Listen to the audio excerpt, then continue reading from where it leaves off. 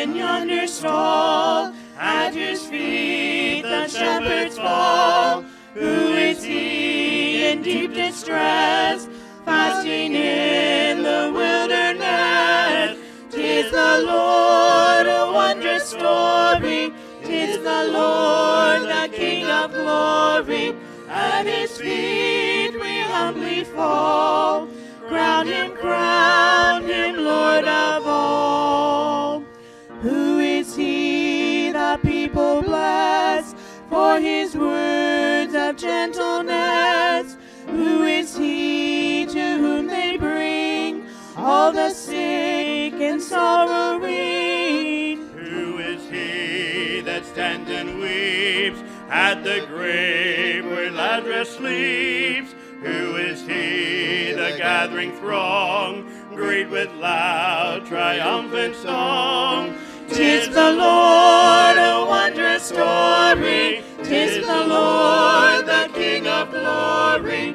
At his feet we humbly fall. Crown him, Lord of all. Lo, at midnight, who is he? Praise in dark Gethsemane. Who is he on yonder tree? Dies in grief and agony. 'Tis the Lord, a wondrous story. 'Tis the Lord, the King of glory. At his feet we humbly fall. Crown him, Lord of all. Who is he that from the grave comes to heal and help and save? Who is he that from his throne rules through all the world alone? 'Tis the Lord, a wondrous story. 'Tis the Lord, the King of glory. At his feet we humbly fall. Crown him, Lord of all. Please take your Bible this morning and turn to Isaiah chapter 9, if you would please. Isaiah chapter 9. Isaiah chapter 9, please. We're going to read verses 1 through 7. Verses 1 through 7 of Isaiah 9. We'll read them responsively. We'll begin together on verse 1, then I'll read 2, and we'll alternate reading until we end together on verse number 7. And as our custom is, let's stand together to read the scripture, please. All of us standing to read God's word. And let's begin together on verse 1 of Isaiah chapter 9. Ready? Nevertheless, the dimness shall not be such as was in her vexation, when at the first he lightly afflicted the land of Zebulun and the land of Naphtali, and afterward did more grievously afflict her by the way of the sea, beyond Jordan, in Galilee of the nations. The people that walked in darkness have seen great light. They that dwell in the land of the shadow of death, upon them hath the light shined. Thou hast multiplied the nation, and not increased the joy. They joy before thee according to the joy in harvest, and as men rejoice when they divide the spoil. For thou hast broken the yoke of his burden, and the staff of his shoulder, the rod of his oppressor, as in the day of Midian. For every battle of the warrior is with confused noise, and garments rolled in blood. But this shall be with burning and fuel of fire. For unto us a child is born, unto us a son is given, and the government shall be upon his shoulder. And his name shall be called Wonderful, Counselor, the Mighty God, the Everlasting Father, the Prince of Peace. Of the increase of his government and peace there shall be no end, upon the throne of David and upon his kingdom, to order it and to establish it with judgment and with justice from henceforth even forever. The zeal of the Lord of hosts will perform this. Let's pray. Father, add your blessing to the reading of our scriptures here this morning. And I pray, God, that you will continue to prepare our hearts, that we'll be ready and willing vessels to receive the truth from your word today. Thank you for the good music this morning. And I pray that you'll bless the special as it's sung now. And Lord, may it turn our hearts and our thoughts and our affection towards the Lord Jesus this morning. In Jesus' name I ask it. Amen.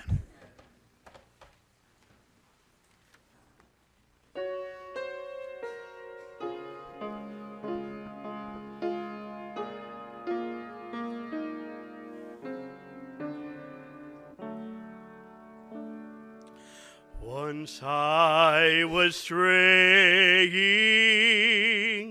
in sin's dark valley.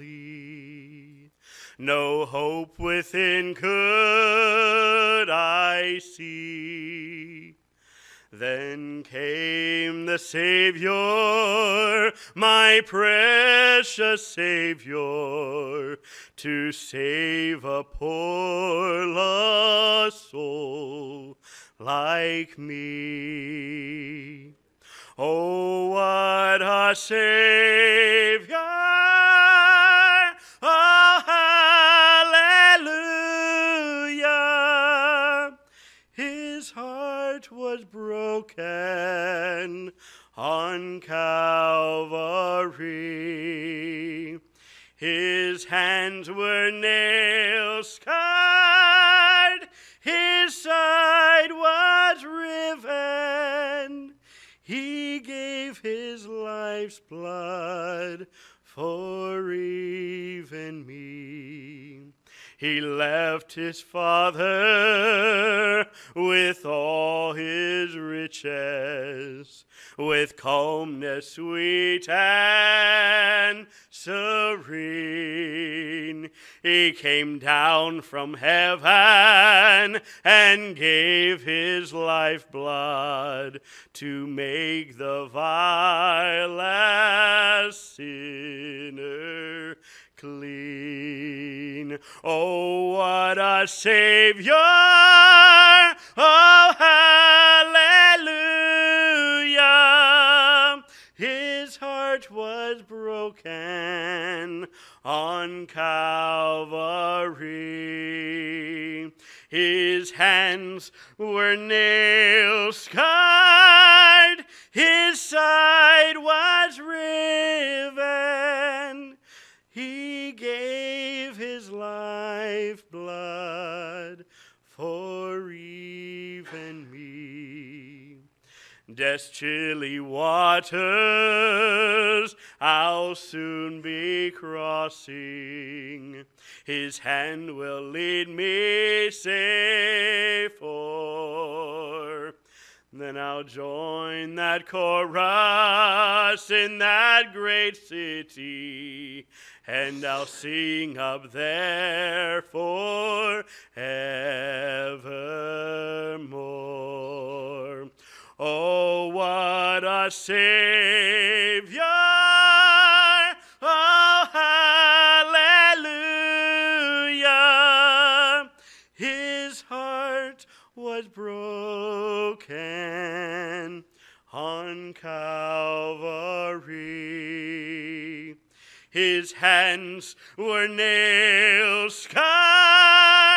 His side was riven. He gave his life blood. He gave his life blood. He gave his life blood for even me. Amen. Amen. Our Father in heaven, we bow before you in prayer now today and thank you for a wonderful Savior that you provided for us in Jesus Christ. And Lord, I'm asking you for your help today, and please help me and strengthen me as I bring this message. And Help each individual as they listen today, that your will would be accomplished in each of our lives. But Lord, that you would keep us from distraction, keep our mind from wandering to other things that would cause us to miss hearing the still small voice of God as you ministered our hearts this morning. Lord, I pray that Jesus Christ would be wonderful to us this morning. So help us today, please, as only you can. We'll give you the praise and the glory for it. I pray in Jesus' name. Amen. Keep your Bible open to Isaiah 9, chapter 9. I'm going to go there in just a moment. During the 1960s, a phenomenon called Peanuts was born. It's a comic strip that began appearing in newspapers all across America. And the simple characters and the storylines became just the perfect antidote, if you will, for those looking for a daily dose of innocence. But none of that was lost on Madison Avenue, who approached Charles Schulz, the creator of the Peanuts comic strip, with the idea of doing an animated television Christmas special with all of the Peanuts gang. Schulz agreed, and the work began, and CBS began to review his script. He titled the special A Charlie Brown Christmas. CBS approved. The opening scene put Charlie Brown on his tiptoes, peeking into a snow-covered mailbox, hoping to find a Christmas card, but to no avail. No card. Feeling dejected, he stopped by Lucy's psychiatric booth to get some advice and to mourn the commercialism of Christmas. Lucy agreed, and she added her own lament. Christmas is nothing but a lot of stupid toys. What I really want is real estate. CBS loved it. In the next scene, Charlie became further disillusioned as Snoopy was decorating his doghouse with a string of lights and gaudy decorations in hopes of winning a neighborhood contest. Good grief, said Charlie Brown. But that's great, said CBS. Eventually, Sally, Charlie's sister, was caught in the Christmas trappings. And she recruited Charlie Brown to take a dictation for a letter to Santa. Dear Santa, just send money, preferably 10s and 20s. More laughter from CBS. As the story progressed, Lucy sent Charlie to pick out a Christmas tree for the neighborhood pageant with instructions to find a big, shiny aluminum tree, maybe painted pink. But Charlie couldn't do it. Instead, as most of you know, we brought back a small, pathetic, lifeless tree. And all the kids hated it. You blockhead, Charlie Brown, they shouted. That's good. That's really good, CBS said. Frustrated, Charlie Brown said, what's Christmas about anyway? And Linus stepped into the spotlight and answered Charlie Brown's question.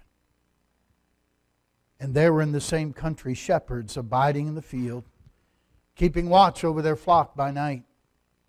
And lo, the angel of the Lord came upon them, and the glory of the Lord shone round about them, and they were sore afraid. And the angel said unto them, fear not, for behold, I bring you good tidings of great joy, which shall be to all people. For unto you is born this day in the city of David a Savior, which is Christ the Lord. And this shall be a sign unto you. Ye shall find the babe wrapped in swaddling clothes, lying in a manger.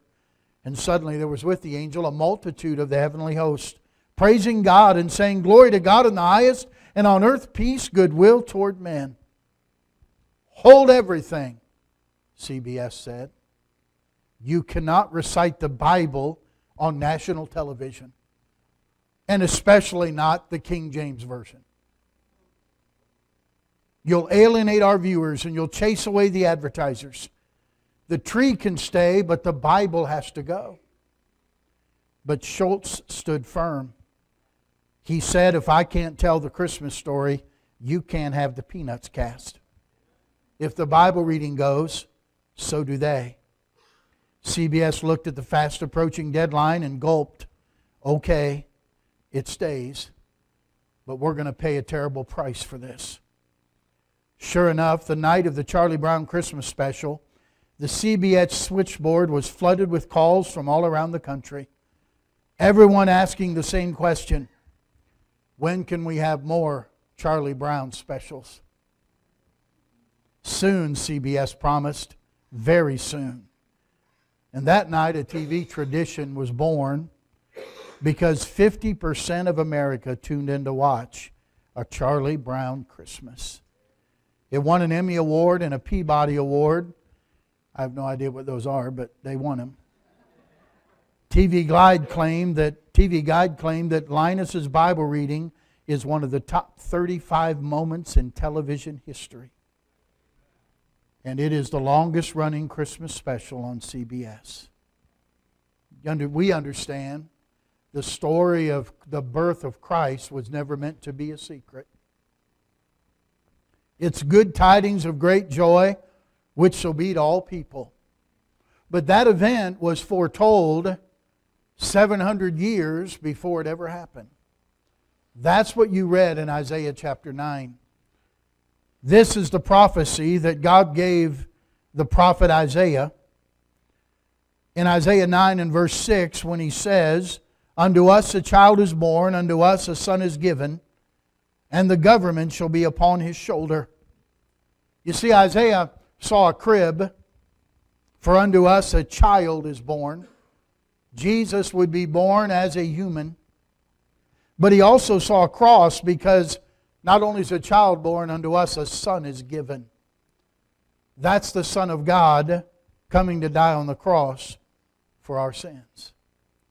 But he also saw a crown, because he said, "And the government shall be upon his shoulder." That's speaking about Christ's kingdom that he'll one day set up on this earth. And he'll be the King of Kings and the Lord of Lords. But God also gave Isaiah something else. He gave Isaiah the vision to see the kind of person the Messiah would be by some very descriptive titles that are mentioned here in Isaiah 9 and verse 6. It says, "His name shall be called Wonderful, Counselor, the Mighty God, the Everlasting Father, the Prince of Peace." And for the 5 Sunday mornings in December, we're going to take each one of these titles, and we're going to look at each one on a different Sunday morning. And we'll take the very first one this morning, and that is, His name shall be called Wonderful. The word wonderful there is a word that it means something that's indescribably great. Something so awesome and so amazing that it's beyond human description. It's beyond human comprehension. It's just wonderful. I believe every raven that He feeds says His name is wonderful. I believe every star that He placed in the sky says His name is wonderful. I believe every planet that He keeps in its orbit says His name is wonderful. I believe every tree that He's planted says His name is wonderful. I believe every flower in its beauty says His name is wonderful. I believe every blind eye that He's opened says His name is wonderful. I believe every deaf ear that He's caused to hear says His name is wonderful. Ask the disciples who followed Him for 3 years. They'll tell you His name is wonderful. Ask the boy who gave Him his lunch that day of 5 loaves and 2 fishes, and I'm sure he'll tell you His name is wonderful. Ask the 10 lepers who were cleansed of that terminal disease, and I'm sure they'll tell you His name is wonderful. Ask Jairus, whose only daughter was healed by Him, and he'll tell you His name is wonderful. Ask Nicodemus, who came to Him at night, wanting to know how he could be born again, and Nicodemus would tell you His name is wonderful. Ask Lazarus, who was raised from the dead by Jesus, and I'm sure he would tell you His name is wonderful. I'm telling you this morning, His name shall be called Wonderful. Your circumstances may be bleak, but He is wonderful. Your troubles may be deep water, but He is wonderful. Your burdens may be terribly heavy, but He is wonderful. Your friends may have disappointed you, but He is wonderful. He has a wonderful birth. A virgin conceived, and He was born in a manger. It was wonderful that angels announced His birth. Most princes that are born have parents, but Jesus, a single parent. Most princes are born in a palace, but Jesus in a manger. Most princes have attendants and nannies, but Jesus was born to shepherds and animals. Most princes are born into wealth and to privilege, but Jesus was born into poverty and fear. I'm telling you, He's wonderful. I want to show you something this morning, and listen carefully. In Numbers chapter 11, and you don't have to turn there, but we have account of the children of Israel who been delivered from the bondage in Egypt, where they had been slaves for 400 years. They're traveling through the wilderness, and they're heading to the promised land that God had promised them, a land that flowed with milk and with honey. And if you remember the story, God fed them with a small wafer. In the original Hebrew, it means Oreo cookie. But they, and I'm kidding, that's not true. But it's a small white wafer, and it was just the cream from the inside of the Oreo. But and they ate that manna. It came every morning. God put it there. They would gather it. They could only gather as much for that day. It was bread from heaven. And God fed them with that water from a rock. And He fed several million Jews every day like that. And took care of them. And you know what happened? They got bored with God's provision. It's great. There's a great teaching here in that chapter, because God has been providing these pilgrim people with food, with manna, angel food, they called it, sent from heaven. And of course, it reminds us of what Jesus said. Jesus said, I am the true bread that is sent down from heaven. And yet I think we see the correlation. How many people today have become bored with Jesus? Bored with the bread of life. Bored with the Son of God. Jesus said, I'm the bread that's come down from heaven. The children of Israel in Numbers 5 said, oh, we remember the fish that we ate in Egypt, and the garlics and the leeks and the melons and the cucumbers. There's nothing here but this manna. And they disdained it. I ask you a question this morning. Have you become bored with Jesus? Become bored with Christianity? Become bored with church?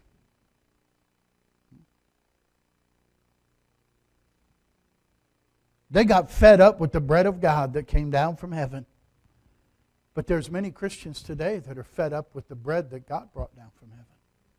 His Son, Jesus Christ.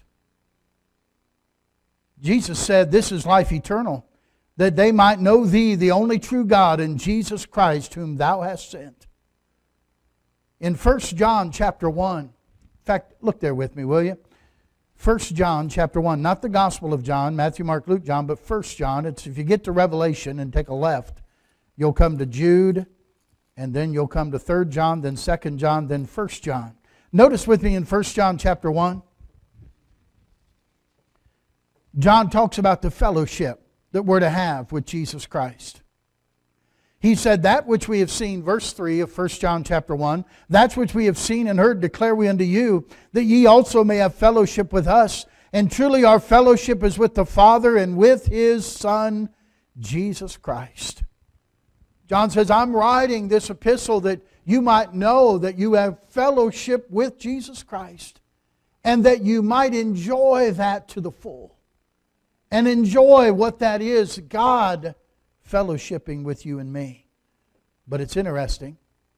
Look how he ends the epistle. 1 John chapter 5. The last verse he ends this epistle is, little children, keep yourselves from what? Idols. Amen. That's a kind of an odd ending to a book about fellowship with Jesus Christ.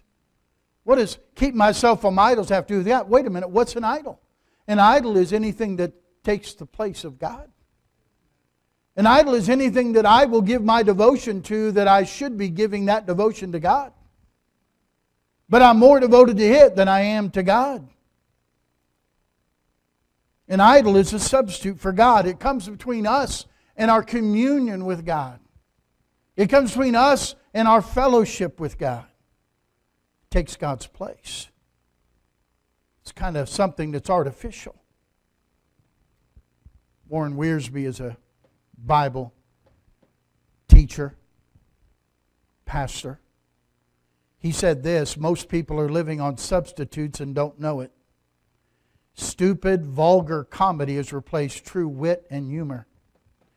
Cheap amusement has replaced wholesome recreation. Propaganda has replaced truth. He goes on to say, when you exist on artificial stimulants, you gradually lose the ability to recognize and enjoy the real. When you live on the false, you can't appreciate the real thing. And I believe in my heart that few Christians are really seeing Christ's wonder. And because of that, many are accepting substitutes, artificial replacements, idols. That explains why there's a lust for more than Christ in the Christian church today. Many are hankering after a wonderful experience, and there are experiences in the Christian life, to be sure. But they're seeking abilities and gifts. They're seeking after knowledge that they think will satisfy their soul by feeding their brain. And some of those things are not inherently wrong, but they're seeking those things at the expense of seeking Christ and knowing Him and the wonder of Jesus Christ. Zach Poonen, who is an Indian preacher, quoted the second president of India who revered Christ but was not a Christian. Listen carefully. He said this: you Christians make such extraordinary claims but live such ordinary lives. We make extraordinary claims and live ordinary lives. We live in idolatry when we substitute the real for the artificial. That's what we're doing if we don't see the wonder of the Lord Jesus. The wonder of Jesus Christ. Men are usually satisfied with having a name. The difference is, in Jesus Christ, He always lives up to His name. He's wonderful. I've known Him for over 54 years. And I'll testify to you today, He's wonderful. He's wonderful. His name is wonderful. You know, He's wonderful in His love toward us. Look in your Bible to Ephesians chapter 3. Would you look there, please? Ephesians chapter 3. His name shall be called Wonderful. Ephesians 3. Beginning with verse 16, the Bible says that He would grant you, according to the riches of His glory, to be strengthened with might by His Spirit in the inner man, that Christ may dwell in your hearts by faith, that ye, being rooted and grounded in love, may be able to comprehend with all saints what is the breadth and length and depth and height, and to know the love of Christ which passeth knowledge, that ye might be filled with all the fullness of God. A love that knows no boundaries. A love that spurns the cost. A love that pierces the darkness, seeking for the lost. A love that brought redemption there on Calvary, and praise His name forever. His love included me. I'm so glad that my Father in heaven tells of His love in the book He has given. Wonderful things in the Bible I see, but this is the dearest, that Jesus loves me. Oh, the great love that Jesus had for you and me. There'll never be a sweeter story. Story of the Savior's love divine. Love that brought Him from the realms of glory just to save a sinful soul like mine. Isn't the love of Jesus something wonderful? Oh, it ought to be wonderful to you and me. That God would love us enough to give His only begotten Son to die on the cross as a payment for our sin. God so loved the world, He gave His only begotten Son. I'm here to tell you today His love is wonderful. Don't miss it. We only love Him because He first loved us.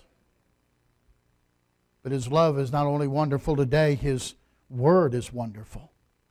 The Bible says over in the 119th Psalm and verse number 29, the Bible says that I love Thy Word. I wrote down the wrong verse.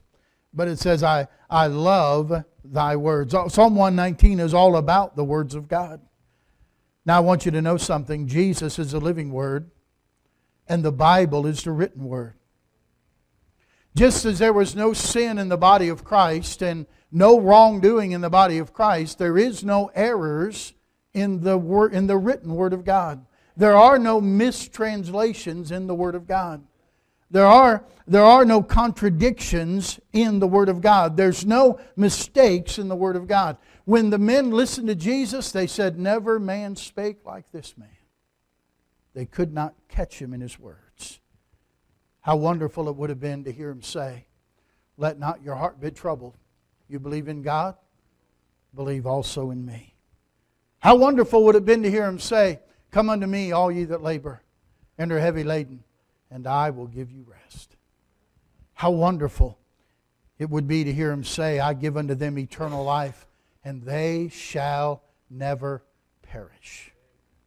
How wonderful it is to hear Him say, "I am the way, the truth, and the life. No man comes unto the Father but by me." How wonderful it would have been to hear Him say that I am the resurrection and the life. When Mary said, "Oh, He'll rise again at that last day," and Jesus said the resurrection isn't a day, it's not a time, it's a person. And salvation isn't just a day or a time, salvation is a person. It's Jesus Christ. And He's the resurrection. How wonderful it would be to hear Him say, "With God, all things are possible." How wonderful it would be to hear Him say, "Be of good cheer, for I have overcome the world." Over and over again, His words are wonderful. His love is wonderful. His works are wonderful. Look with me at Psalm 107, would you please? The 107th Psalm. Psalm 107. His name is wonderful. His love is wonderful. His word is wonderful. His works are wonderful. Psalm 107, look with me at verse number 8. "Oh, that men would praise the Lord for His goodness, for His wonderful works to the children of men." Look at verse number 15. "Oh, that men would praise the Lord for His goodness and for His wonderful works to the children of men." Look at verse number 21. Verse 21, "Oh, that men would praise the Lord for His goodness and for His wonderful works to the children of men." Look at verse number 31. "Oh, that men would praise the Lord for His goodness and for His wonderful works to the children of men." You say, "Oh, it's too bad that God forgot what He wrote." No, no, no. When verses are repeated like that in the Bible, my friend, it is because that God is emphasizing that to us. It's not that He is forgetting that He wrote it, but He puts a point of emphasis to you and me. That men would praise the Lord for His wonderful works to the children of men. 4 different times in one chapter. Over in the book of Matthew and chapter 21 and verse number 5. They said this. He said that the Lord,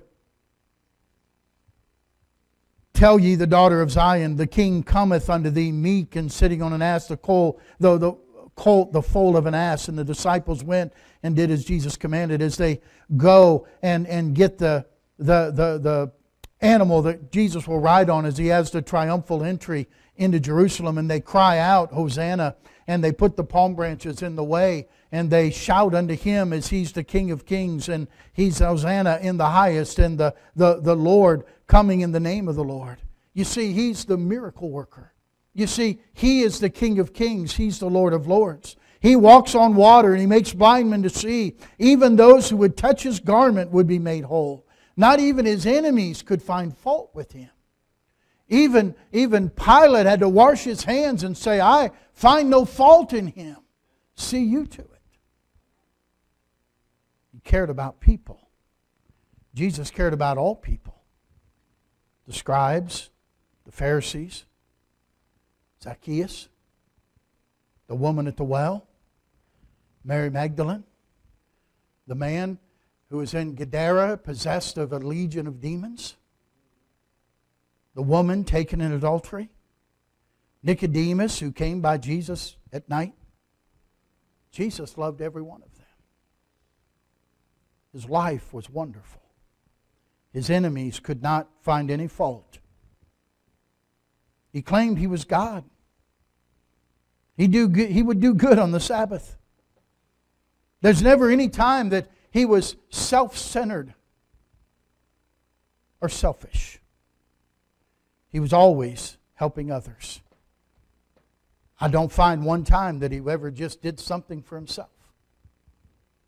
He would even turn the stones into bread, though He certainly could have after a 40-day fast. And He was hungry. When escaping from His enemies, He stopped to help a blind man who'd been in that condition since birth. But He never sought His own way. He was always helping others. He had compassion over Jerusalem and would weep over them. He raised a daughter of one that came to Him for help, who was a ruler of the Jewish synagogue. He cleansed 10 lepers, and only one came back to say thanks. What am I saying? I'm saying His work was wonderful. His works are wonderful. His name shall be called Wonderful. There are many in this room that could testify that His works are wonderful to you. You've served Him for many years. You've known Christ as your Savior. He's been wonderful to me. He's given me a wonderful wife. She celebrates the 43rd anniversary of her 18th birthday today.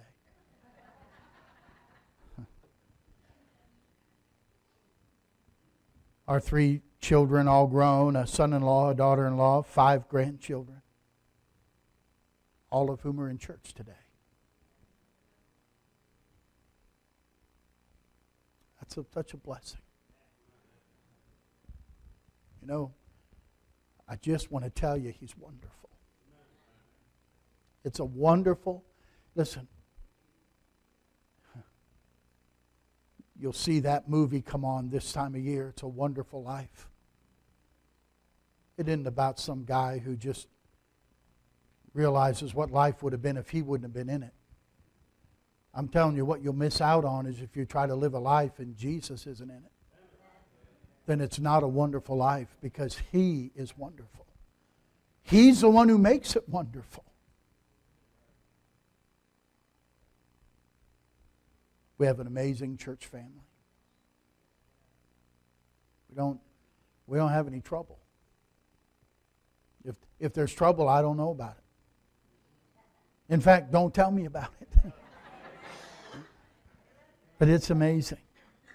It's just wonderful. It's just so good to have a missionary come like Brother Stevens Wednesday night. And by the way, that was a wonderful service. But to just, when the missionary comes in and other preachers, it's just normal for them to say, how's the church doing? And you know, it's just great to say, you know, it's wonderful. It's just tremendous.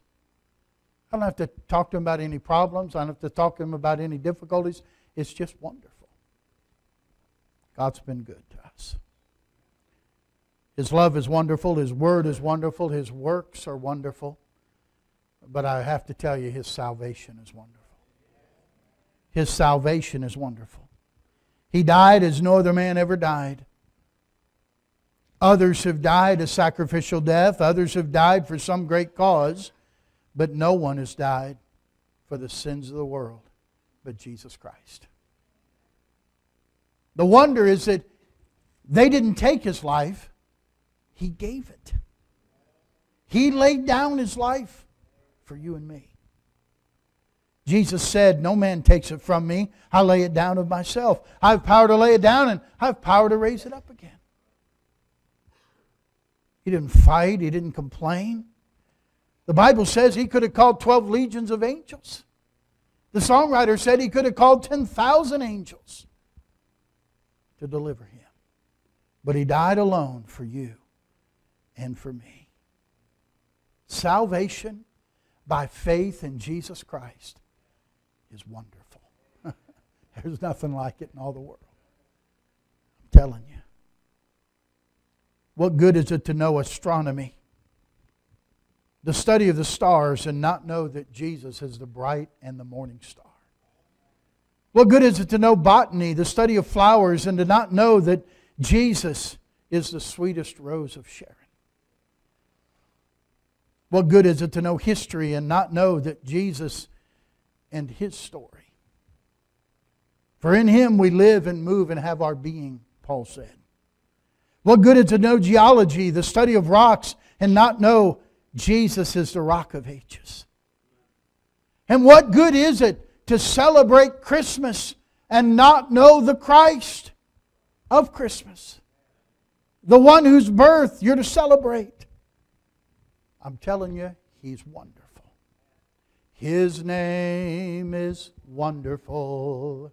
His name is wonderful.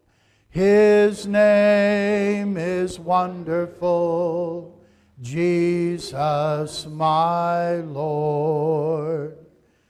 He is the mighty King, Master of everything. His name is wonderful, Jesus my Lord. He's wonderful today. It's okay. You know, there's something about it when I just want to sing that song, I just want to raise my hands. You say, by the way, you know, they say, how many Baptists does it take to change a light bulb in the auditorium? None, because no one will raise their hands. It's okay. It's not wrong. We can lift holy hands to God. It's all right. And there's times privately you should do that in your worship for Him. Don't do it as a show, but do it in praise and worship to God. He is wonderful. His name shall be called Wonderful.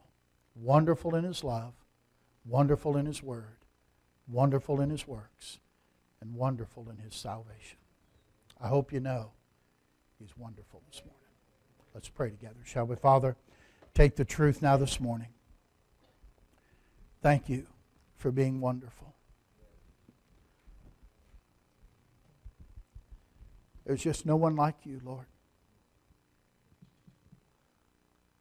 Sometimes my heart gets overwhelmed.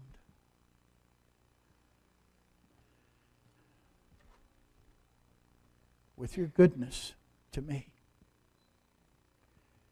And I pray that it's the same for others in this room this morning.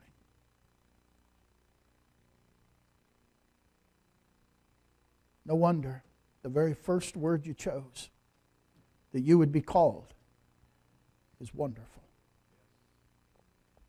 You're a counselor, but I think You're a wonderful counselor. You're the mighty God, but I think You're the wonderful mighty God. You're the everlasting Father, but You're the wonderful everlasting Father. You're the Prince of Peace, but You're the wonderful Prince of Peace. Everything about You is just wonderful. And Lord, I pray that everyone in this room would understand and grasp how wonderful You are. Christmas would really be about Christ. That's what Christmas is really all about. Unto you is born this day in the city of David a Savior, which is Christ the Lord. I pray, God, if any in this room have never received Jesus Christ personally as their Savior, they would receive Him today and find out how wonderful you really are. Not because of someone else saying it, but because they've experienced it for themselves. Speak to hearts as only you can.